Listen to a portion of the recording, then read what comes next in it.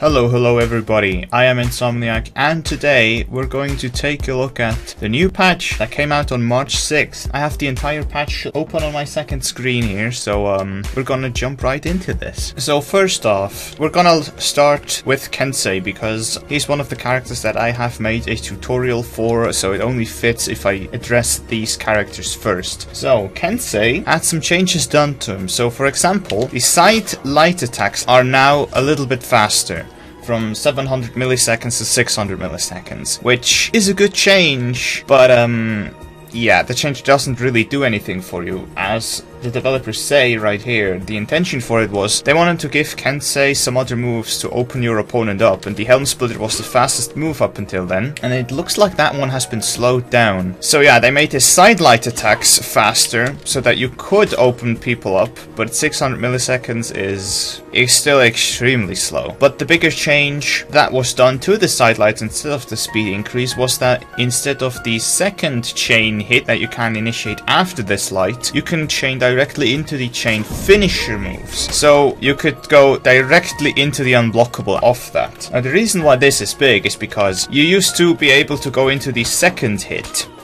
and usually you would go from the side light into the second one, but now you go into the third hit. So you can go side light into uninterruptible, or you could go side light into unblockable, and obviously all the mix-ups you get off that. All of that you can now do after a side light, or even after the Helm Splitter. Like, Kensei is all about getting his unblockable mix-up, so they made it possible for you to chain into the unblockable a lot earlier so that you could get that mix-up a lot sooner. One thing that you have to note as well is side lights used to be unsafe on block, but they are not anymore. But yeah, that's all for Kensei. Let's move on to some other characters. So, let's talk about some of the changes that I don't have to demonstrate. Peacekeeper right here.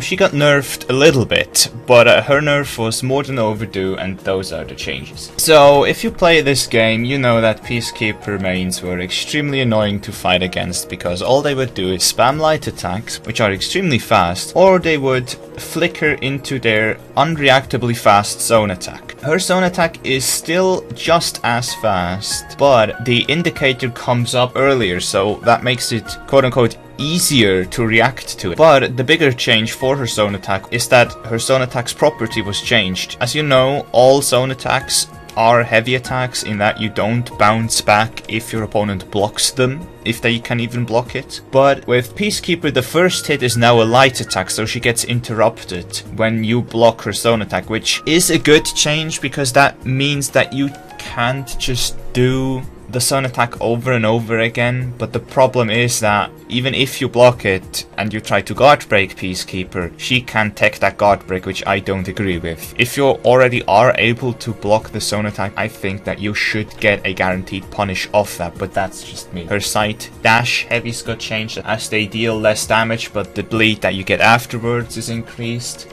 which is a absolutely stupid change in my opinion, because this only helps out bad players. This doesn't balance her at high level, so that's completely useless. Who else do we have? Well, we have Warlord, which got changed pretty heavily as well, and he got the right changes in my opinion. His headbutt costs more stamina, from 12 to 15. Now that doesn't sound like a big change, but that is a 20% increase, so that's quite the nerf. And as you can see, I've played Warlord a little bit, but I don't know too much about him, except for the fact that he was extremely cancerous to play against. He is very stamina intensive, or at least the way I like to play him, so making one of his best moves cost more stamina is a welcome change. As well as, the dodge window for the headbutt has been increased by 200 milliseconds. Now that doesn't sound like a lot, but 200 milliseconds is pretty much the reaction time of most people, so giving you, in that sense, another unit of reaction time on top of what it already was is welcome. I have to be honest with you, it's still not like you're gonna dodge it every single time if you're not expecting it, but if you're ready for it, you can dodge it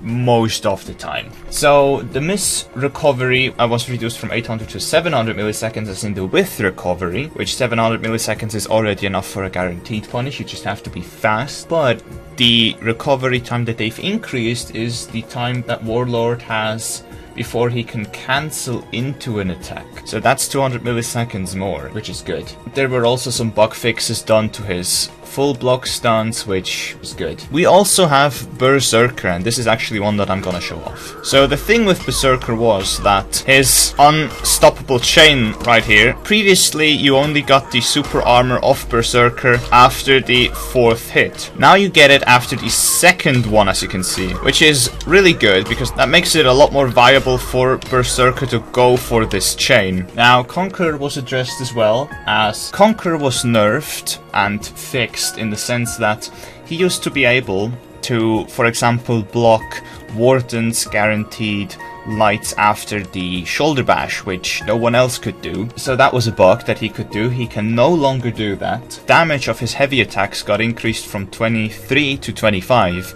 Now this is an extremely small change. Numbers wise, this is an extremely small change, but it used to be that Conqueror couldn't finish a enemy if he had guard broken them, as in if they had 25 health, which is the maximum that you regenerate if you go below 25 once, then Conqueror couldn't finish that opponent, leaving them with 1 or 2 HP all the time, and he couldn't close out fights. That's why they raised that from 23 to 25, because now he can actually kill you after a guard break if you once were on critical health and regenerated. And something very important that I want to say is that the recovery timing after shoulder bash has been increased for Conqueror, which is a numbers-wise small nerf, but at least now it allows you to punish him after the shoulder bash if you're fast enough, as far as I know. Also, it takes some longer to chain into his shoulder bash, which should make it easier to avoid it, because Conqueror online used to be shoulder bash into dodge shoulder bash into dodge shoulder bash all the time, or the shield bash guaranteed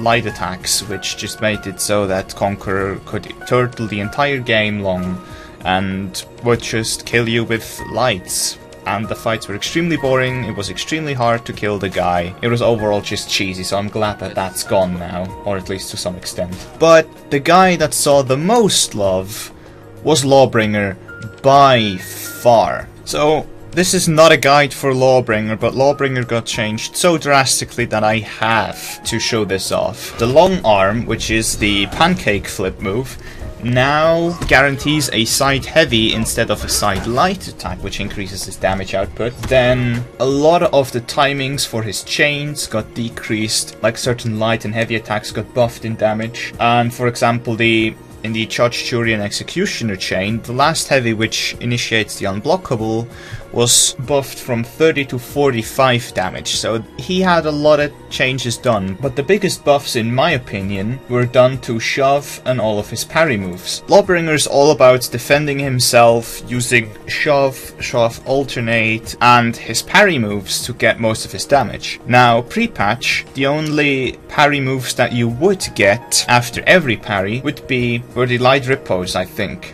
That was the only thing that was guaranteed after a heavy parry. But now, everything else you would only get after a light parry, which you would most likely go for the unblockable, as that yielded the most damage. But now it has been changed so that Lawbringer gets all of his parry moves on every parry, except for the Blind Justice, which is the top finisher. So let's start with Lawbringer's parry moves. So the first one, the light rippos, is guaranteed after every parry, but it now dizzies your opponent. So now, if you parry your opponent, even the heavy rippos like this is guaranteed, which it didn't used to be before. You previously only used to get this after a light attack, which you can now get off a heavy as well, which is extremely beneficial, as that allows Lawbringer to deal more damage overall, as I can push opponents into the wall. The timing for it is strict, but you can still get this. The parry zone attack was changed as well, in that it has super armor, is guaranteed. The armor of a parry doesn't make a lot of sense in 1v1s, but in 2v2s and 4v4s this makes a lot more sense. The heavy top finisher after a parry has not been changed. So yeah, Lawbringer got a lot of changes, a lot of timing decreases, a lot of damage increases, and all the changes that I have demonstrated as well. So Lawbringer is a lot better than he used to be, and I do appreciate these changes, but you have to know he now has an extremely frustrating bug, because the light attack after a shove has been increased in speed, which means that the move comes out faster. If Lawbringer blocks an attack and then shoves right afterwards and changes that into a light attack, most characters can't block the attack if it hits the guard stance that they had before he shoved. So in order to block that move, then the attacker of Lawbringer had to flicker around with their guard stance and then match Lawbringer's attack stance after the shove light in order to block it, which is extremely confusing, and that is a bug and it is not intended, so I hope that goes eventually, but for now you have to be wary of that. So if you face a Lawbringer who knows about this bug, which most of them should, because, well, they're playing Lawbringer, they're not gonna attack you once and just wait for you to attack them. And they don't even parry, they just block and then shove you into the light that you're most likely not going to be able to block. So that's extremely cheesy, and I hope that bug gets fixed soon. The other characters that were changed, besides the ones that I've already talked about, were Valkyrie, Nobushi,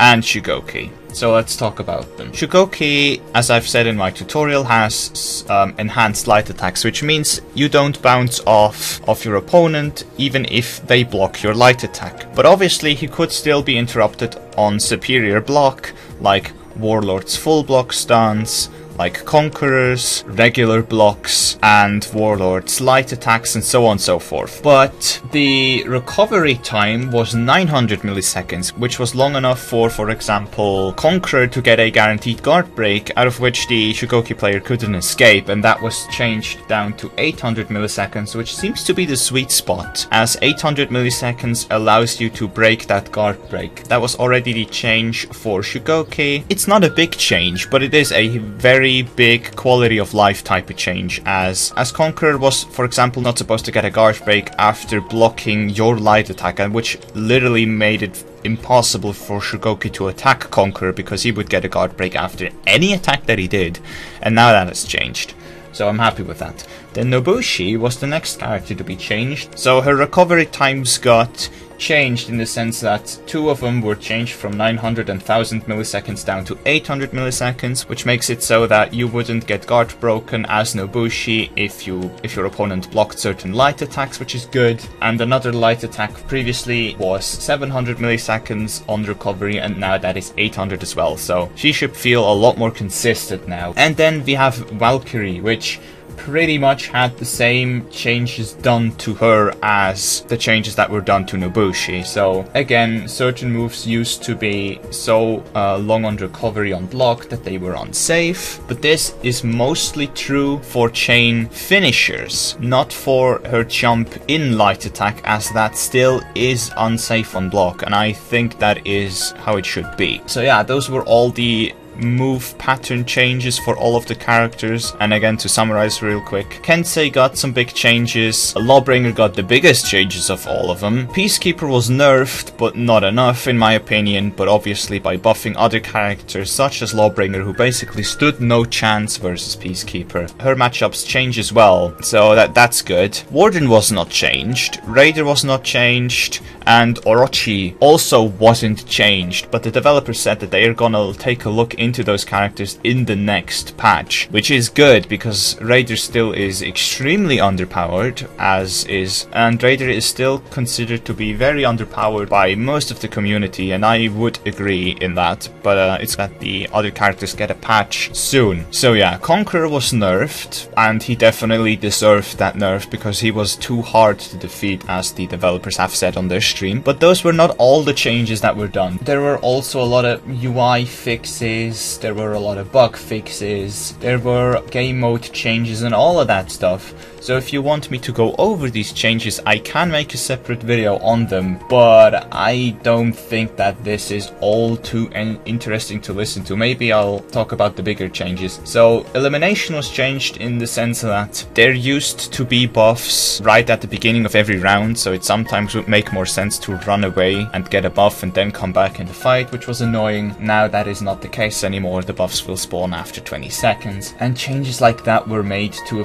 a few other things. But some of the other fixes that were made is that if you were playing on a laptop, it sometimes wouldn't allow you to go into full screen mode. That is supposed to be changed now. I haven't tested this out. The game now also supports 21:9 resolutions, so that's really cool. But yeah, there were a lot more things like that. Also the game freezing after certain things, that was also fixed.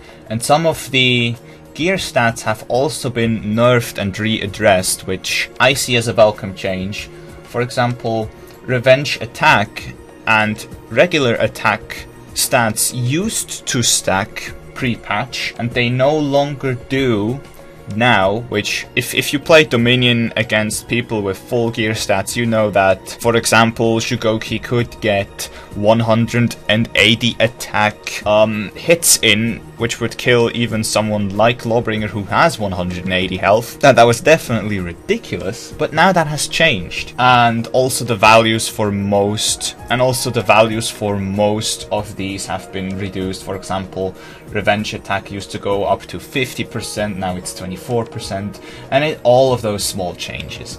So if you want to look at all of the changes, I'll leave a link to the patch notes down in the description of the video, but other than that, that has pretty much been it. So I'm gonna continue make tutorials for this game, and I have now finished all of the samurai characters. So let me know in the comments down below what character you want to see next, because since I'm done with the samurai characters, which are the characters that I care most about, I really don't care now who I'm gonna take a look into. As you can see, I've played Warden a little bit, and I can explain him without even having to play him because he's so easy. Then I am level 6 on Warlord right here because I wanted to try him out, especially after the patch, because I was most interested in his nerfs. I can take a look at Peacekeeper, Raider, Valkyrie, Lawbringer, anyone you want to see. And I think I'm gonna do Lawbringer next, just because he got the most changes. So I think next tutorial will be Lawbringer, after I have played with him a little bit. But yeah, other than that, thanks for listening. I hope you learned something. If you did, be sure to like the video and subscribe if you want to see similar content to this video right here.